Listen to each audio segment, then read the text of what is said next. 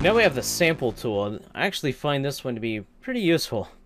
It lets you sample color, spec, and depth, so long as you have the pick depth too, that is. You can also select or sample through all layers, and you must have choose color from all layers turned on. Otherwise it won't work. So if we click in here on the blue, you'll see we're getting a blue already, but let's sample some gray, maybe that rust color in there. And if you notice, the depth slider up here is also changing because we're sampling the different depths. Okay, that's really it for this tool. Thanks for watching.